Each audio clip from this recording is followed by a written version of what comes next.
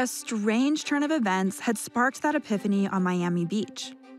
It began with a Philadelphia area grocery chain executive in the 1940s who'd simply had enough. Running his operation was a nightmare. And the problem was industry-wide. You had people manually putting price stickers on products. You had people manually then hand keying those prices into a cash register and really spending time with every single product that a shopper was taking through the checkout. That's Carrie Wilkie from GS1 US, the organization that coordinates and standardizes barcodes in the United States. There was a lot of inefficiency and a lot of time spent for the consumers in the grocery store, really in the checkout lane, waiting to pay and exit the store. So this supermarket executive visited a dean at Drexel and begged him to help engineer a solution to all his store's inefficiencies. The Drexel dean brushed the executive off. But one of the postgrads overheard the conversation and found it pretty interesting. The postgrad, Bob Silver, mentioned the conversation to one of his friends. That friend was Joseph Woodland. And together, the two thought maybe they could invent something to help the supermarket executive. This random game of telephone is what got Woodland to move down to Florida and start drawing dots and dashes in the sand on Miami Beach. But you probably wouldn't recognize what he ended up with.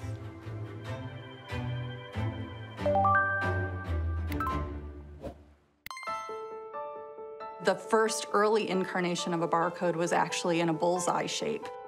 Woodland had enough foresight to realize that when store checkers would swipe items over the sensor, they would probably do so in all sorts of different orientations. Even if every label was fixed perfectly to, let's say, a can of soup, it might be upside down, horizontal, or vertical when the checker tried to swipe it. This created a problem because he was going to base his code design off of Morse code. And like the letters in a word, a Morse code-style design wouldn't be able to read from any angle. So Woodland solved this problem by expanding the dots and dashes into circular lines, which would make it omnidirectional. Or in other words, essentially copy that Morse-inspired code into an infinite number of orientations for the sensor. Looking down at his sketch and reveling in the prospect that he may have just invented something big, Woodland relayed the idea back to Bob Silver.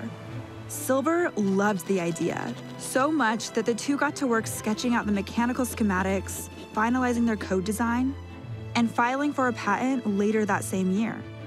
Then, they began constructing a prototype, but soon realized the system wasn't quite working. The problem? This was all pretty advanced stuff. Theoretically, it made sense, but the actual available components hadn't caught up to the theory.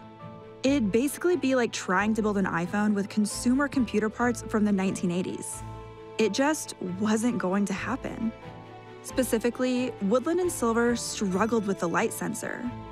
They couldn't find a bright enough light for the sensor to clearly interpret the code. They also lacked access to any modern computing technology to log the information that came out of the scanner. Woodland, hoping to get the help he needed to make the system work, soon took a job at IBM. But even that computing and electronics juggernaut couldn't provide the tech to get it off the ground. So Woodland shelved the idea. Almost 2 decades would pass before it saw the light of day again. By the late 1960s, it became clear that the grocery executive pleading with the Drexel dean years earlier was not alone. So the grocery industry got together to start talking about ways to harness technology to fix the inefficiencies in their stores. They really needed something that was an intra-industry identifier that would uniquely say what was a can of beans versus a box of cereal so that they could move product more efficiently and move product more quickly and cut down costs and really cut down wait times for the consumers who were standing in line at grocery stores. The chain Kroger helped kick off the industry's efforts in 1966, when it released a pamphlet soliciting help developing a scanning system from electronics companies. Their search led them to the Radio Corporation of America, or RCA. RCA, the most trusted name in electronics. RCA was an enormous electronics firm with a reputation that would rival Google or Amazon today. And just like these present-day tech giants, RCA was hungry to break into new markets. A dedicated group of RCA engineers and researchers took on the challenge. Soon, they found Woodland and Silver's patent, and RCA's team realized that with new advances in technology, they could make it work. Two advances in particular changed the game. The first was the microchip. Invented in 1958, it set the groundwork for advanced, compact computing that could read, log, and interpret data from the scanner. The second was the laser. Invented in 1960, focused light and lasers would finally offer enough brightness for an electronic sensor to clearly and consistently read a printed code on a label.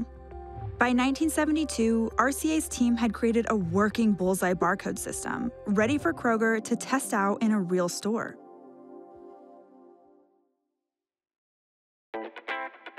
But Kroger worried customers might reject it. Lasers were mainly associated with advanced military applications. Kroger wondered if customers might fear a death ray, as it was popularly referred to in their supermarket aisle. Kroger also worried customers might not trust computers, which were still new, to read and tally prices correctly. Hoping for the best, Kroger went ahead with rolling out their new checkout system on July 3rd, 1972 in one of their Cincinnati stores. It was a success. The system worked. It scanned codes, it tallied checkouts, and sales at the Cincinnati store went up, suggesting customers actually liked it. A group of high-ranking industry representatives soon toured the store. Seeing the technology work, along with an increasingly urgent need to control costs as the industry's already slim profit margins dip below 1%, renewed the industry leader's commitment to scaling up the barcode. But while the bullseye code prototype worked in Kroger's one store, getting everyone in the industry on the same page was tough. It took months of negotiating and glad-handing. But after dozens of meetings and calls, the biggest players in both industries finally got behind the broad vision of putting a small label on every package. They would call it the Universal Product Code, or UPC. The one last thing to do was settle on the design of the standardized symbol itself. The code would need to be small and neat, a maximum of 1.5 square inches. It would need to be printable with existing technology, readable from any direction, and readable at speed, meaning from a swift swipe or scan. The grocery industry then accepted pitches based on these criteria from large electronics firms. Looking at the proposals that came in, everybody thought that the RCA bullseye was going to be the symbol that was selected. But then, one engineer at IBM flipped the script. That engineer was George Laurer. Laurer doubted Woodland's circular design could work at industry scale. The whole reason the code originally had a bullseye shape was to ensure it could be scanned from any angle.